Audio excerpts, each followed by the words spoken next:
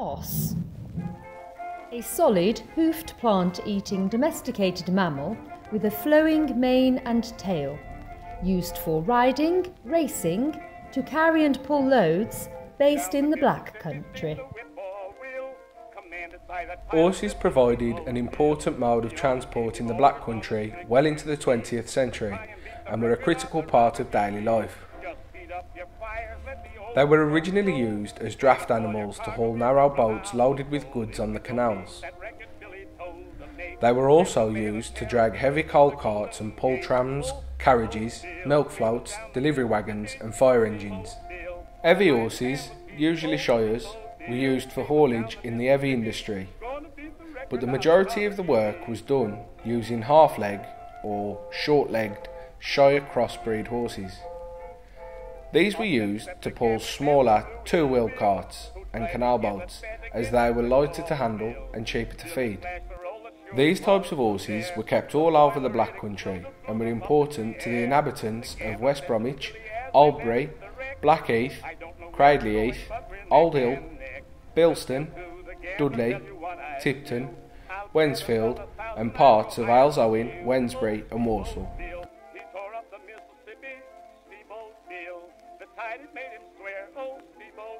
But this culture of keeping horses has never completely died.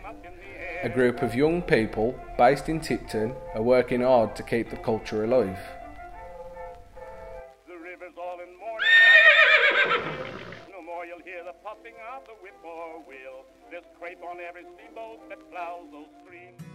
My name's Tammy Evans and I'm 26 years old. It's like my granddad used to have horses when my mum was growing up, and my mum always been around and my mum started going into them, so it kind of like brought me into them as well. I'm 25 and my name is Shane Potter.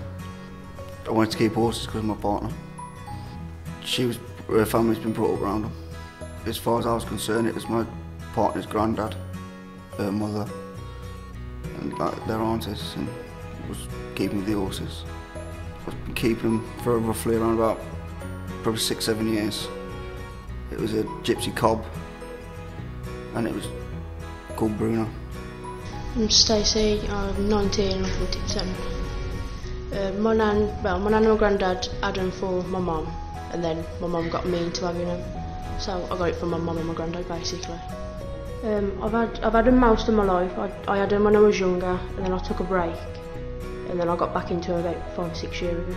I've got 3 horses in total in the family. 1's mine, 2's my sister's. Yeah, we all go up there and help each other out. If I can't go up there, my mum will do them. If my mum can't go up there, I'll do them.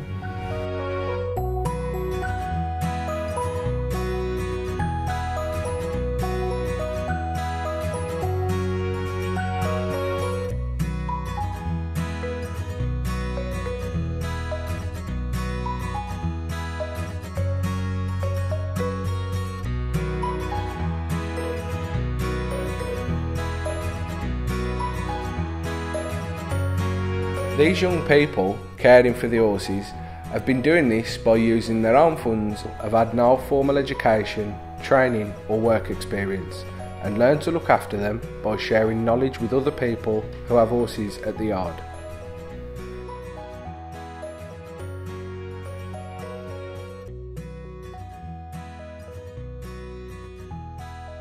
It's clear that the horses aren't just kept as pets and means a lot more to the group than first meets the eye. It makes me happy keeping horses. It passes time away, keeps you busy, keeps you out of trouble. A few years back I was in a lot of trouble with the old bill. I was done a few stretches in prison, and it's just something that's keeping me on top of not being there no more. It wasn't a good experience in prison at all. Not a good place to be. I won't wish it on anyone, because it's a nasty place. Not full of nice people at all. I think it gives you something to do through the day, so like, because you're with everybody, like talking to people, it's like, it's something to do. What was this? Yeah.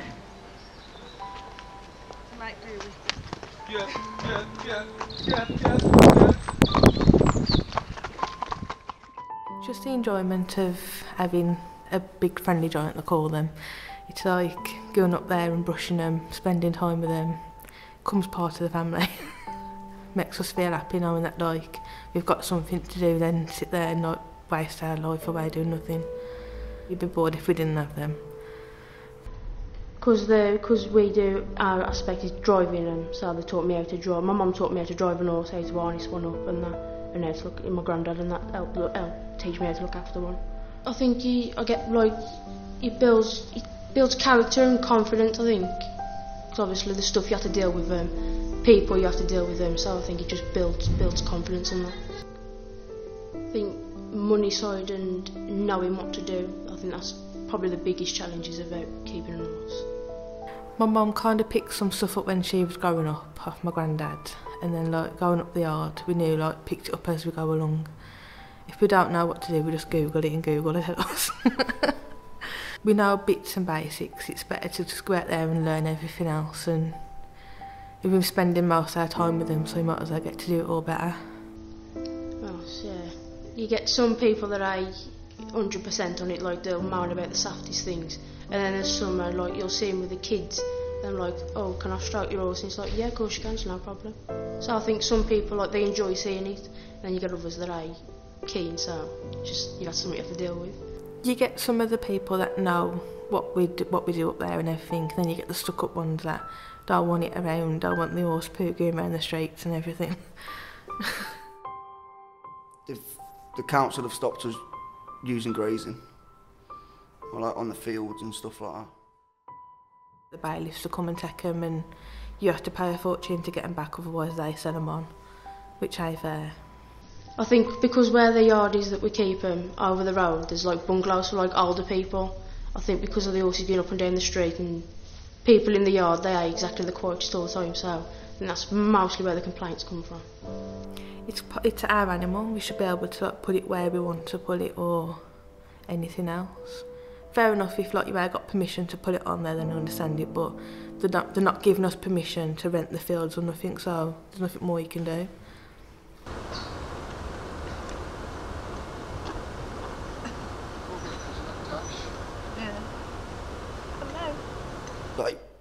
It's like a horse family type thing. You all mucking together, you help each other, and I suppose it's what the horse game's all about.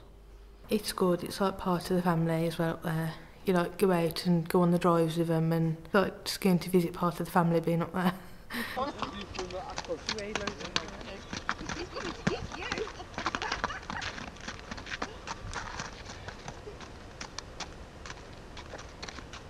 Yeah, I'd be the good one from Joe. Come on. At the minute, my baby's going through some tests for a biopsy because they might think you have cancer. So like being up there, it like keeps you busy and occupied and your mind off other things. It's amazing because them doing a big drive in May and donating it all to Birmingham Children's Hospital, which is where he is. So it's like they do good courses for you as well, like just like the family sticking together sort of thing. Because of the situation at home, the young people decided to put on a charity event to raise money for Birmingham Children's Hospital to return their gratitude for helping their son. Top sales and everything else. Do you want me to show us? Yeah. Be a wise man or a fool.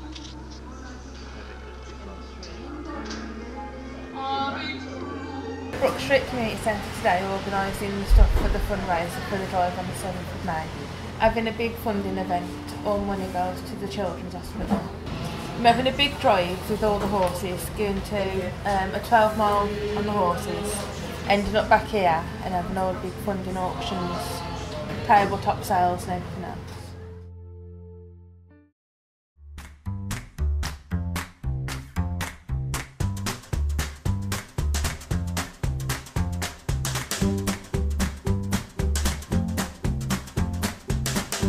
The young people showed such an interest in the equine industry and wanted to move on from DIY learning to gaining formal qualifications which would allow them to find work in this area and pursue their dreams.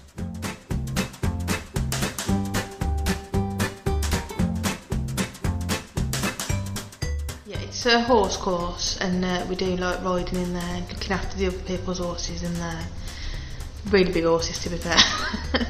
and everything like that. We take the horses out, bring them in, rug them up and look after them and everything for them. We have to look after 6-7 horses each, bringing them in, them out the field, taking them out into a field, feeds, mix up the feed, make sure we've got water, brush them, pick the feet out, basic horse care. When he's little, and you're like, oh sorry, I poked him with that Fingernails, and I used to trim his fingernails. Well, I always used to cut his finger. That's what I mean. That's what Too far. No, what I'm saying is, don't be sorry. These horses are quite tough, but they are like kids. You will make mistakes, but don't worry yourself too much about it.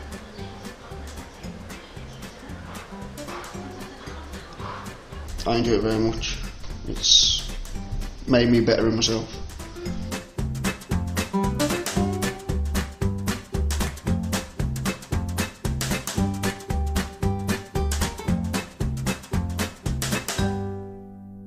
Talent Match facilitated this equine course alongside Graham Coffey, one of the directors from Sporting Schools, so that the young people could get the qualifications they needed. And we've been working with these young people for probably 6 months now. We basically started a course where it was an introduction to equine for them because they've got an interest in horses. Then what we decided to do was put some qualifications to it because they wanted to push themselves a little bit more. So now we run a course with them 2 days a week for the next couple of months, and they're doing courses in equine through the Association of British Riding Schools and Open College Network. Do you know where they actually are though? Yeah. Don't get a trick you. Don't get a trick you. When I've done it with the kids, they just shout things at me, and then when I say, "Where's that on the horse?" they're like, Is that hop? That's the hop here. Yeah. How many hocks do they have? Just 2. Yeah. What's on the front leg then? Knees. Yeah.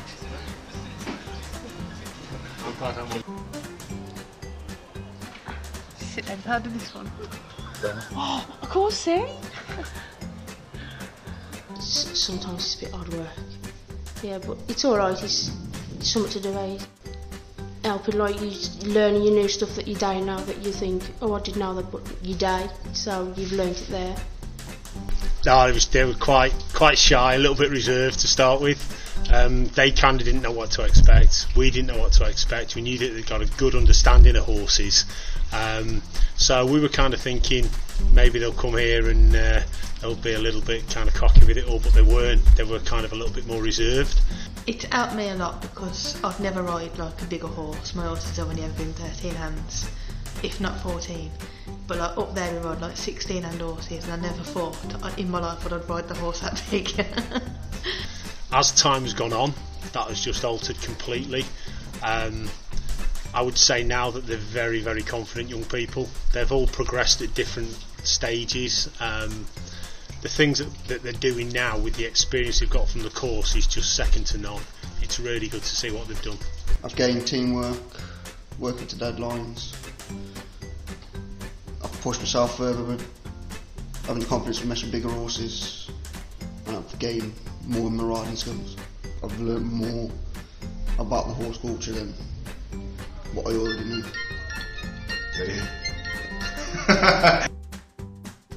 I think I've gained a lot more confidence with like people and horses as well, to be fair. So like I'll be like less shy with new people. There's stuff I can do with horses now that I probably couldn't have done, and I don't realise. I've been more confident in going for an interview because I know more things about them. I'm able to ride better, and in horse world now you've got to be able to do a bit of everything in the horse world now. Where at first I never really knew how to ride. I did bareback, but I wouldn't use saddle. I can remember the first time I went to the course, I refused to even get in a saddle. And I prefer now to ride in saddle than out of a saddle. It's bettered me in the aspect of getting jobs in the horse world. It's built confidence better, and it's made teamwork. Made me feel good. Great in myself, to be fair. More confident in themselves. They're more confident around strangers. They are or they have been put in certain situations where they may have felt probably a little bit more uncomfortable by us telling them, right, go and do stuff with people, go and lunge a horse with somebody you don't know. Well, probably 3 or 4 months ago they'd have been really nervous. Now they're running activities themselves with people who are not necessarily horse orientated. We're in a situation now where we're putting classes on for people, and these young people are actually running the classes. So it's everything from the basics of grooming a horse all the way through to running a horse, lunging it around the indoor arena or the outdoor arena. They're setting jumps up, giving instruction to people who have only got basic horse riding skills, and they're trying to push them along a bit more. So they're doing really, really well.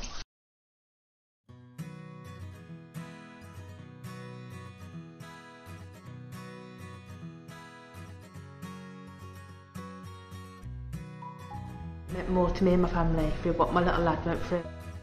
My son, he had lymph node cancer under his armpit.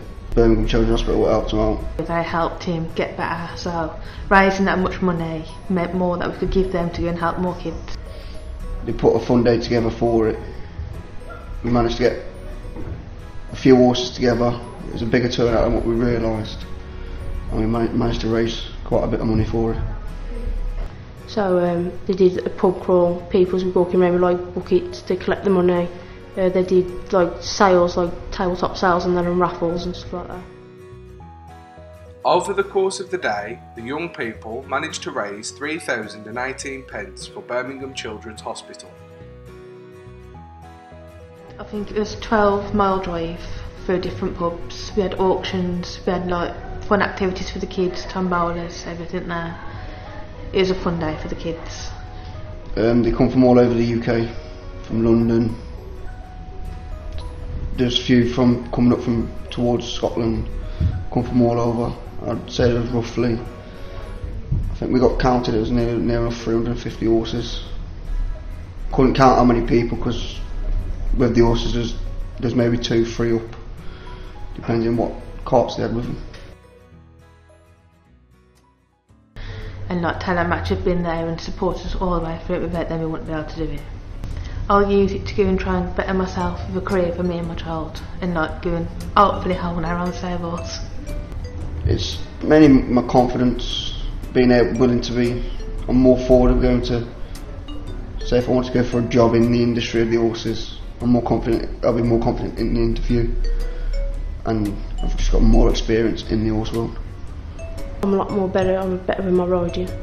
Loads better. Like I said, I used to do more driving than riding, and now I can ride an horse properly. Like basically, I couldn't before. Where it's all bareback now saddles. Charlene's. If I need something, Charlene's always there to talk to me. She's been there. She's been amazing for us for everything. Helped us with whatever we needed. She's been there and helped us. Without her, we wouldn't be able to do it. And Graham, he's a character in himself. Graham's put with some abuse from us right away. It's funny. I wouldn't have a cup of coffee off him. I'm going to use them obviously to better my future with probably getting a job in the industry like equine industry. So that'll help me a lot.